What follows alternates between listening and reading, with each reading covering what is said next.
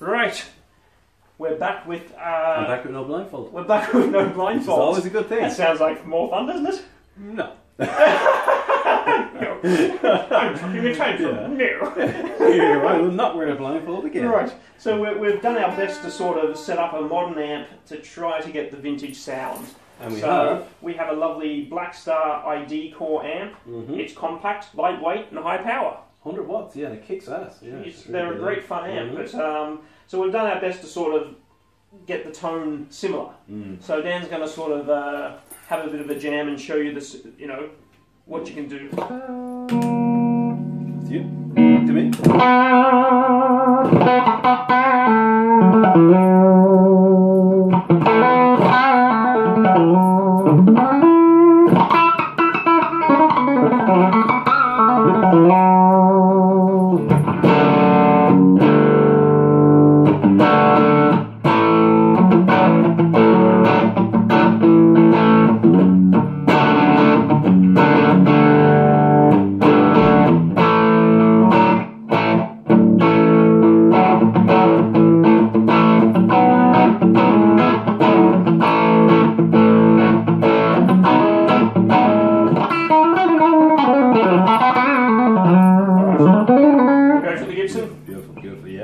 Go to the pure vintage. Vintage. Oh yeah, go for Ready? it, yeah. Just have to wait a second before it kicks in. Sure. Oh yeah, much better, much better, much better. I'll play a bit with the tone control track. Tones. Full treble.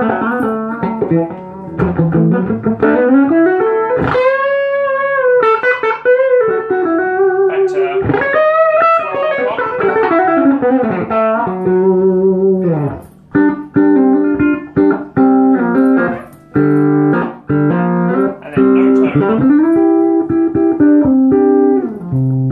Wow, you almost get a rhythm pickup sound out of that, aren't you? That's interesting, because usually on the juniors you turn down your tone control to get that sound. So I'm surprised. I've got the amp to pure bass, no treble, and it's actually given the pickup a nice rhythm sound. It's amazing. Yeah. Oh, so vintage amps are very versatile. It's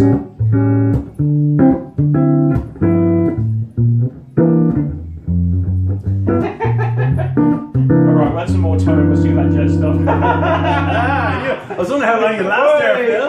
Hey.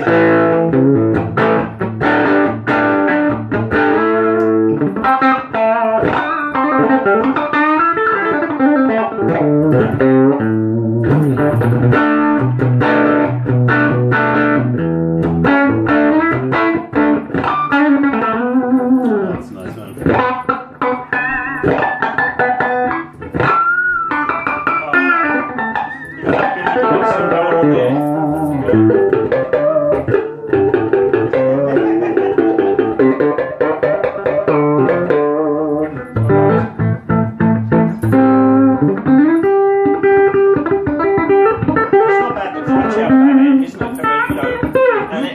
Crunch that comes out of that amp is lovely, amazing for nearly a 70-year-old amp. Yeah, 65-year-old amp. You don't mind if I down tune your Go for it. Whoa. And here's another vintage amp.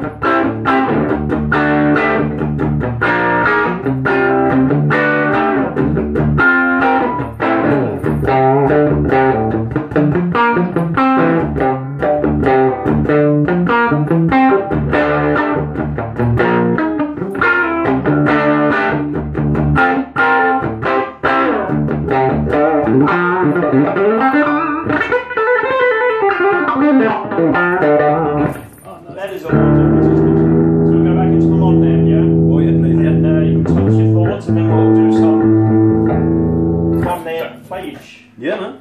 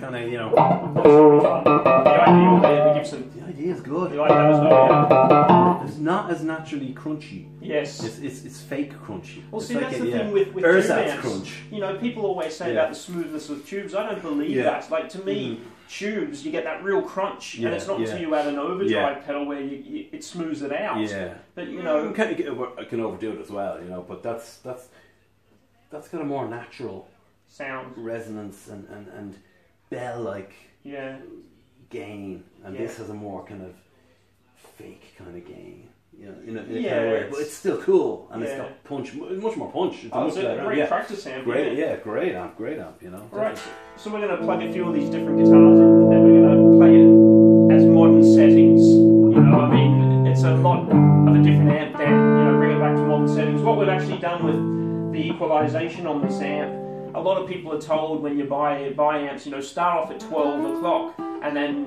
you know, add what you want and take away what you don't. Another theory that I've seen, and a guy on YouTube doing videos with a solid state amp, and he started off at 0. So the settings on this amp to sort of get that classic tone, we've actually got no treble. Treble's gone. Whoa. We've got bass at number 3. Sounds like hell. We've got the bass at number 3, and at the moment we've got the mids at 12 o'clock straight up. So, you know, it gives a totally different tone than, you know, modern tones like slash and sort of play. So that gives you a big difference in the tone. Oh, yeah, totally. So we come back to modern tones and modern crunch. Oh, yeah, we're back to that, are we? We're going to bring it back to rock. My phone, where was it? Yeah, we get a bit of delay. We've got to go to you had overdrive 1. Yeah.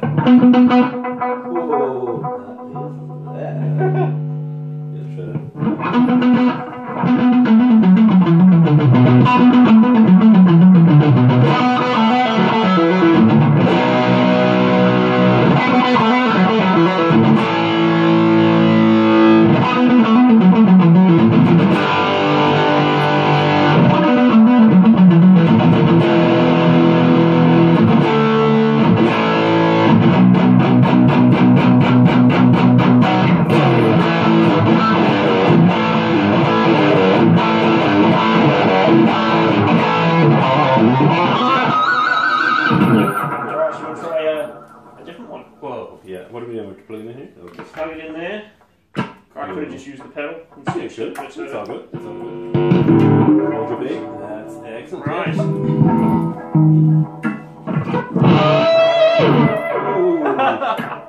Yeah, man.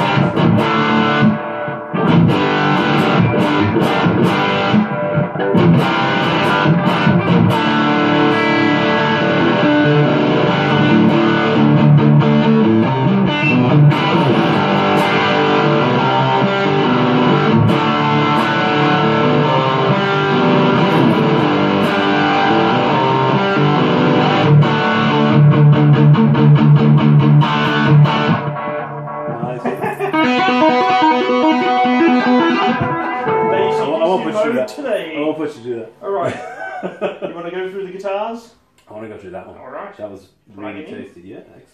Can you hold this? Absolutely not. Don't drop. Dropping wouldn't be good. Oh, I'd be in trouble. Yeah, we would. Oh, this is actually down tuned. This is actually low, down by a step. Yeah.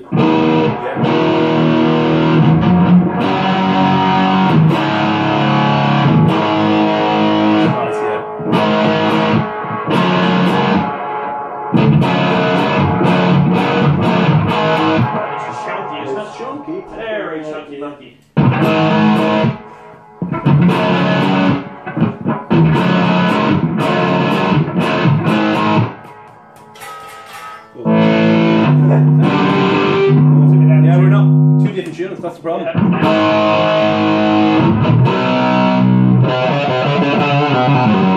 That pickup is amazing.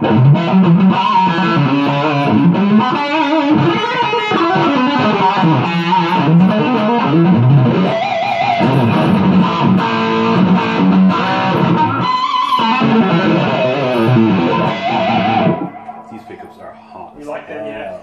Hot as hell, man. Beautiful. Yeah, they're dirty fingers are known as a yeah, so that's a dirty like fingers. 13. Who makes it? That's oh, they're actually dirty finger, not. They're actually Gibson pickups. Gibson, right? Yeah. They're actually Gibson dirty fingers. I love this guitar actually. Just surprised.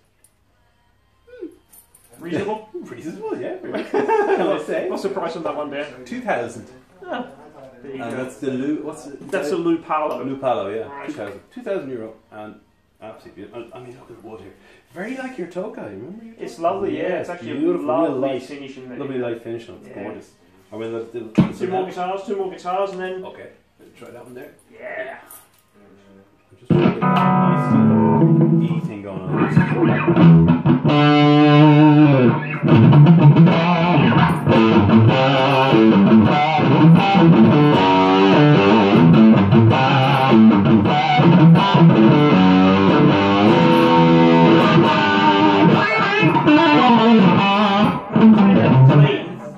No personality. Now you're playing distortions.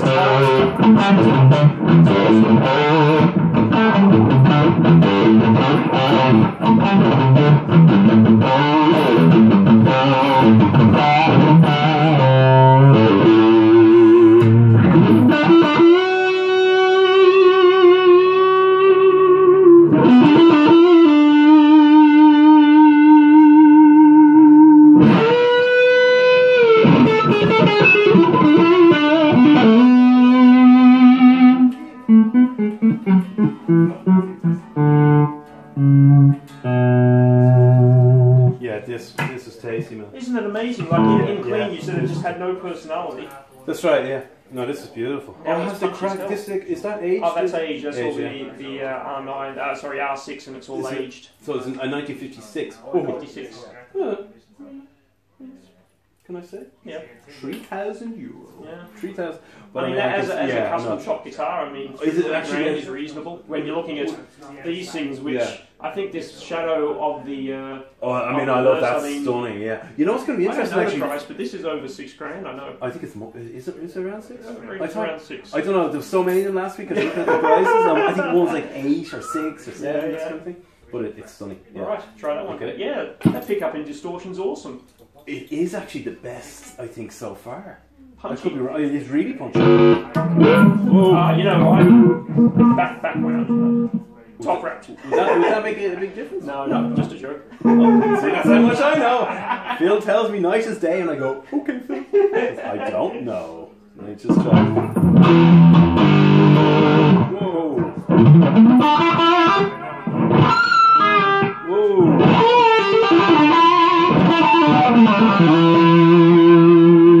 Definitely not as hot at all, but not tasty. Why not the gain a bit then? To no, keep it on.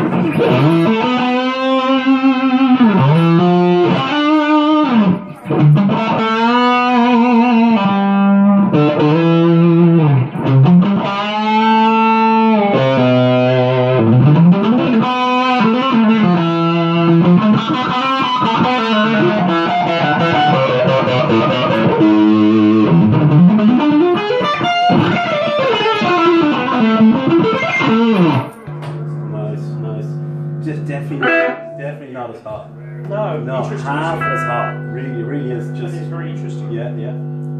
Is that you? Is that just that's the P90s. Yeah. P90s have that real crunch to them. Yeah. All right, shall we go? You're plugged into there. I'm plugged into here. Shall we go with an outro jam? We shall. Well, actually, what are your thoughts? Sorry, from vintage amp and clean. Now we're going to modern amp and modern style of playing. Yeah, I mean, definitely. What are your thoughts of the guitars and the amp? I mean, my favourite combination was this through the gold top, and also the loop palo as well was good. Palo, yeah. Where's it going? Right. There it is. Yeah, sorry. That was excellent. That was really hot. They're P90 again, P90s. Just amazing. This guy just having a chance. Yet my R9 is definitely it's pretty hot. Different pickups. I should have brought it with me actually just to compare. They're the Gibson custom bucker pickups. They're what they put in the new ones. We should show this. Dan's is an 04, which still has the classic 57 Look at pickups. that. Look at that. Look at It's a beautiful top. It's stunning. What's the name of this one again? That's called The Shadow of the Burst. Why is it called that? It's just because if you take off the toggle surround, or if you take off the pick guard under, is the original colour of what as Paul would be. Yeah. Obviously, you know that sort of caramel colour is lighter because they're all cherry burst origin. Oh, look at that!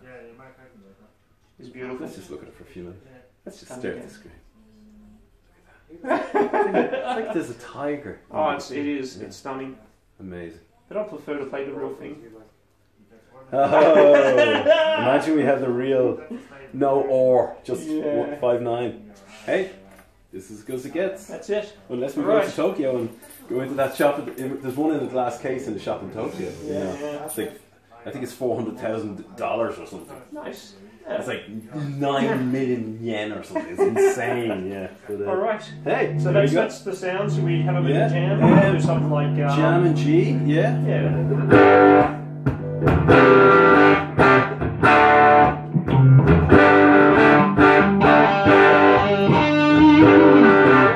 Blow me away. I'll turn down a bit. Yeah, we'll turn right down here.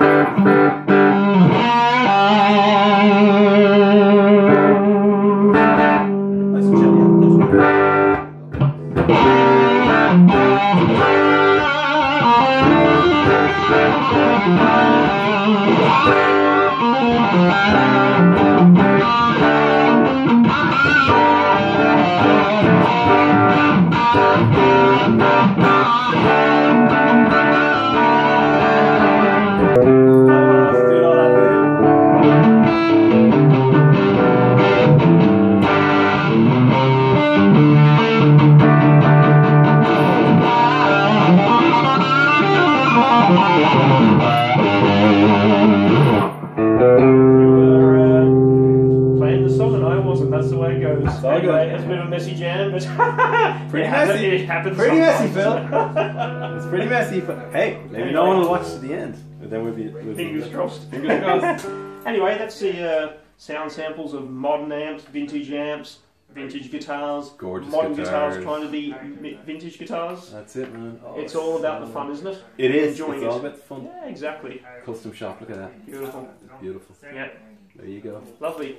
Anyway, thanks very much again for watching our vid, and we'll catch you next time.